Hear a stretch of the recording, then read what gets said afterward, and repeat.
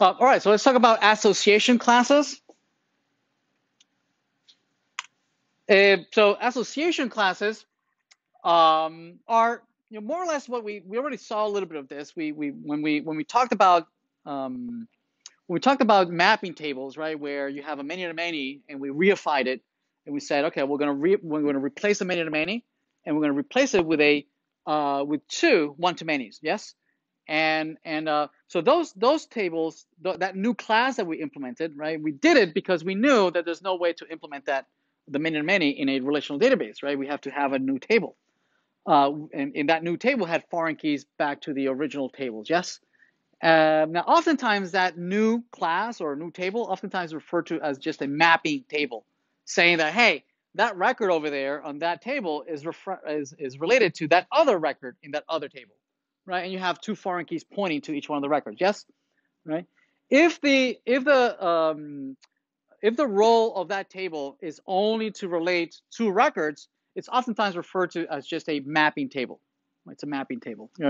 And oftentimes they have a naming convention where you have the name of the table, underscore, and then the other name of the table, or something like table A, maybe two, and then the other name of the table. Yes, A to B or A B or something.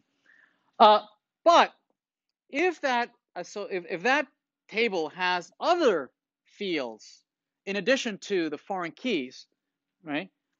We say that it's no longer considered a mapping table. We refer to it as an association table. We say that yes, it's associating two records, but it's describing that relationship. It's saying, not only am I saying that, hey, that student is enrolled in that section, I'm telling you what grade they got, how they like the course, right? And the whole review about the course and all sorts of things. Yes, okay.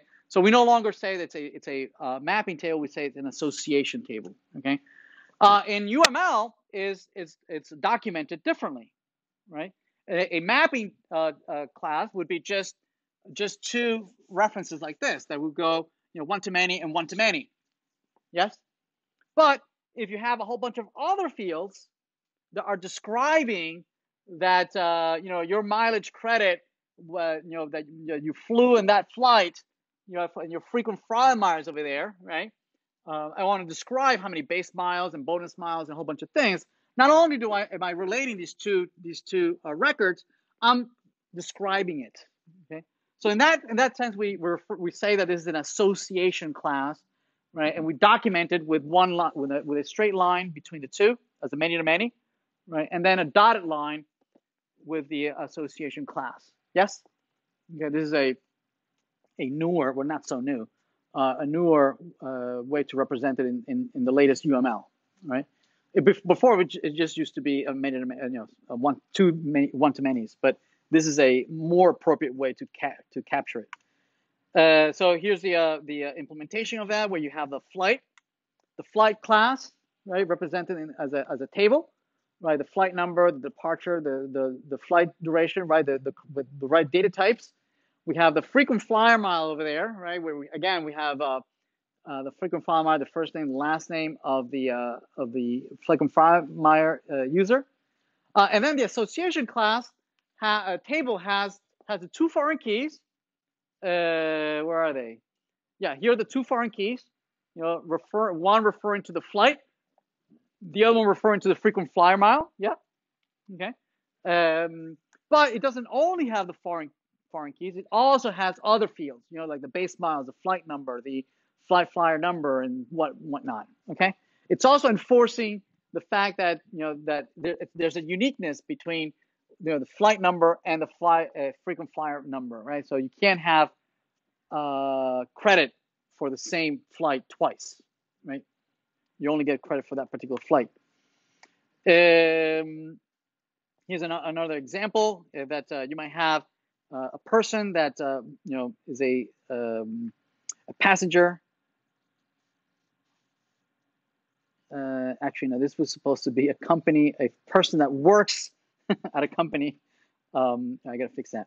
So yeah, a person that works at a company, right? And maybe this is enough. You have a person, right? It keeps track of where does this person ever worked, right? It has a points to which company that they work on. But what if we wanted to keep track of their history? You know, they came in, they worked for a couple of years, they left, and then they came back. Right? There was kind of like a gap between between the several years. Right? We need to calculate their seniority. We need to calculate how long they've been with us. Blah blah blah. But wait a minute. But if we just captured your start date and end date, right, and then that's not enough, right? We need to be able to be a little bit more nuanced. So association classes are very good at for instance, for capturing those kinds of history or audits, right? Of auditing things that can't happen. You know, we're always saying relating the same to records, but we're keeping track of a description, right? Of what was your salary between this year, what was your salary later in this other year, and what promotions did you get, and all sorts of history that follows an audit trail of that particular association between two entities.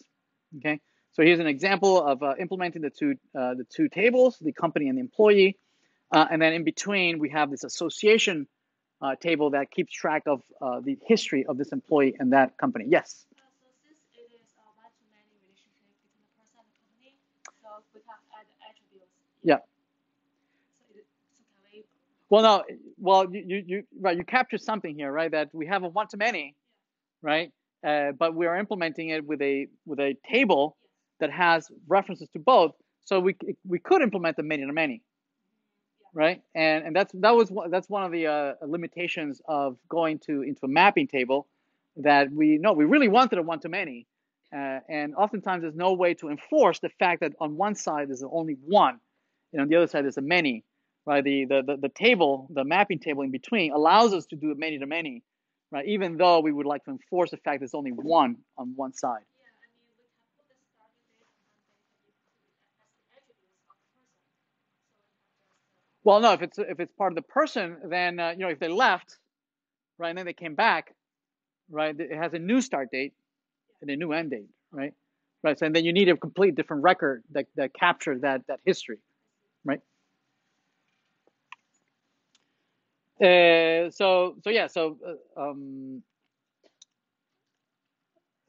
Association class can be referred to full classes.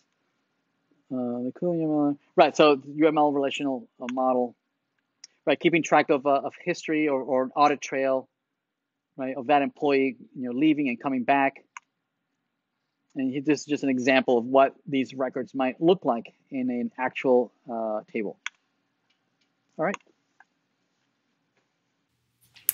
Hi everyone, Jose here. Please remember to subscribe and like the video. And if you have any questions, please leave a comment down below. Thank you.